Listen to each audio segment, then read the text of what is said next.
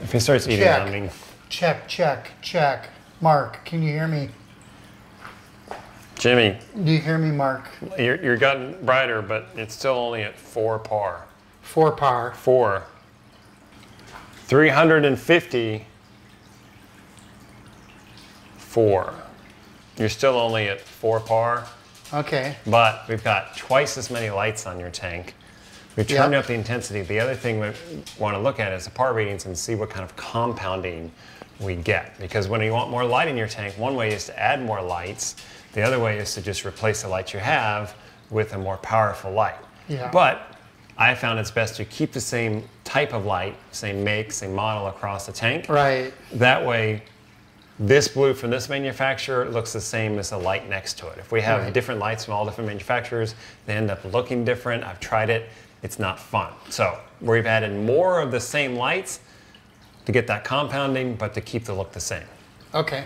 Okay. Compounding meaning 2 lights overlapping. Yep, okay. Exactly. So everyone knows, what's your intensity right now? So the way these lights work is they have 4 different colors from 0 to 100. Right. So my white light is at 100. Okay. And then my colors I have at 50, 30, and 30.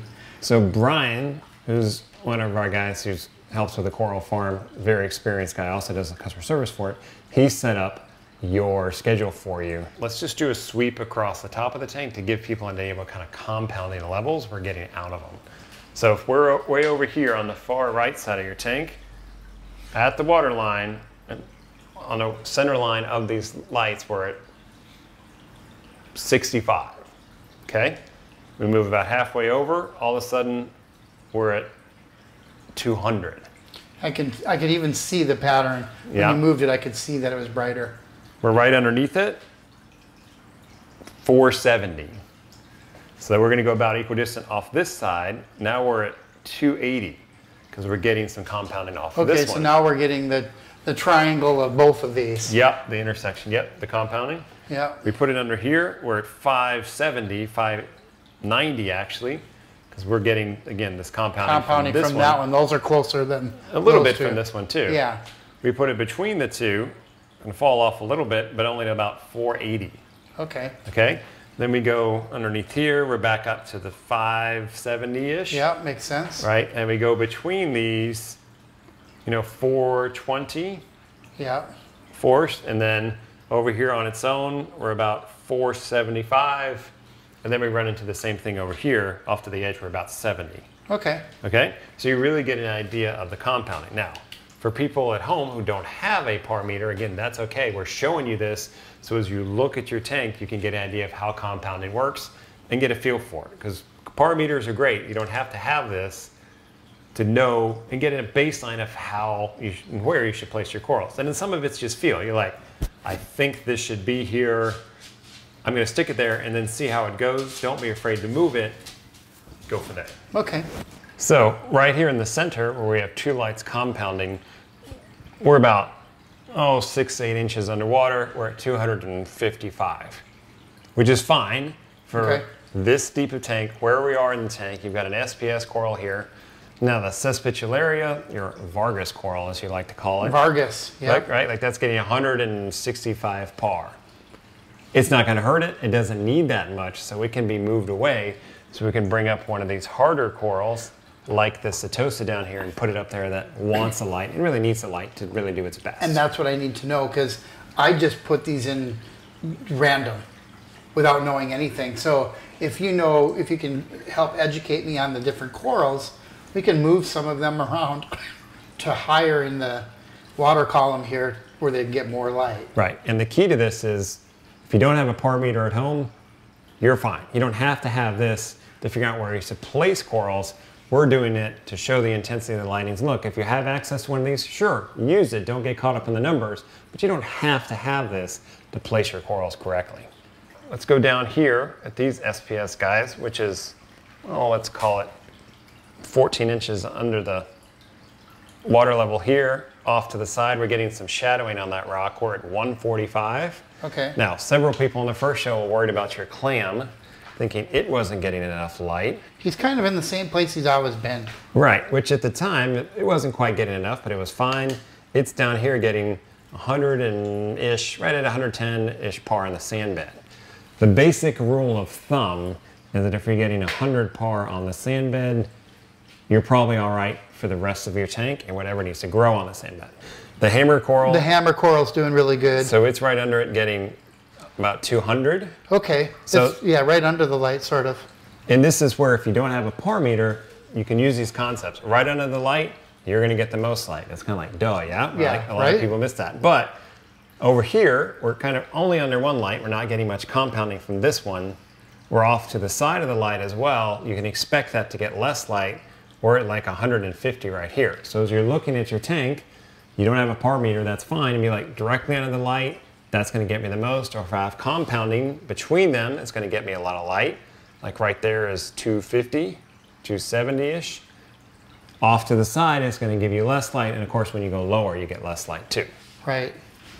Having a meter, I'm really kind of surprised how drastic the changes are moving from under the light toward the front of the tank. Yeah, and you can, that's good. Like, I don't want the same light all the way across the tank because this gives me zones and places to put different types of Well, you can't put your hand up there and really know what the focus beam is. Yep. I mean, I can see, but it's not, and it's not focused. It's diffused, right? It's a soft light.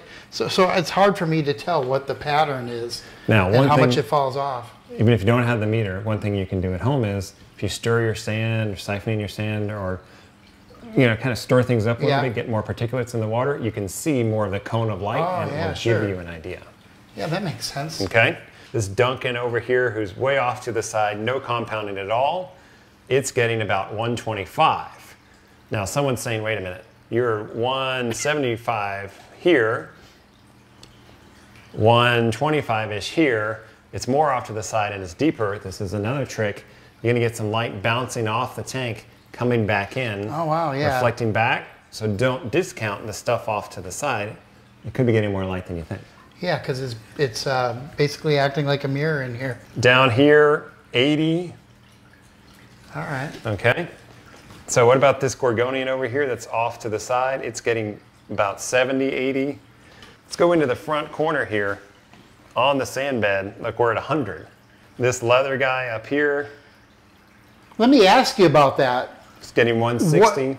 Is there such thing as just way too much light? Yeah, but for most corals, the range is pretty dang big. Like your zoanthids, they can go in low light. I would put them like down here up front where you can see them and really enjoy them. They're gonna be happy at around 85 par. If you put them up top, like you got these up here, they're getting 170-ish. They're gonna be happy too. So you got a wide range on a lot of these corals. Okay. Now, if you start getting into 400 par, you're really blasting things. Most tanks don't need that much light. It's just going to cause issues with coral bleaching and growing algae. I just love looking at people's tanks where they got the big corals in there. I mean, it's exciting having all these new corals. They look great, but I can't wait till they kind of grow in. Yep. Yeah. And a lot of them, none of these are cemented in. The little plugs, there's not a really good way to hold them in some of this rock. Like if over on this peak, I'd like to put something over here, but what's the best way to get one of those plugs to stay there? Cut it off. Cut the plug off? Or cut the coral off the plug. And then glue it? Yeah. Because I have some glue. Yeah. And then glue it to there, huh? Yep. And then the glue, will I be able to move them again without damaging them too much? So that's part of what I do, especially with newbies. You want to glue it down enough that it holds, but you don't want to go crazy with the glue such that if you want to move it, you can't just pop it off. Okay. So hold it steady, but don't make it permanent. But based on what we just learned, using a par meter, and you said you don't have to have one of that, what would be some good advice for me with these corals? Or should I move some things in here? All right, a couple of things. Your hardcore SPS guys here, your Setosa, your Stylo, we're gonna move them up, okay? They want a lot of light. They also want a lot of flow, which is higher up, so we're gonna move those guys up. Other corals don't need so much light, like this Lobo, it can go lower down. Zoanthids can certainly go lower down. Suspicularia, we're going to put on its own rock. This Favia is good up here. The Sinularia could go, but it's attached, so just leave it for now. Hammer is fine. I'm fine with all of these. Now the other piece of this is, when we're looking at corals, like, yeah, that zoanthid could go down here, but you're like, you know what? I really like that zoanthid. I like where it is. It's going to add some variety of color and different types of coral. I'm going to leave it there. You can do that too. This is all guidelines. It's going to guide you. Then you can add in your own personal flavors and tastes. Yeah. All right, cool. Okay. And the really cool thing is the clam's going to stay where it is.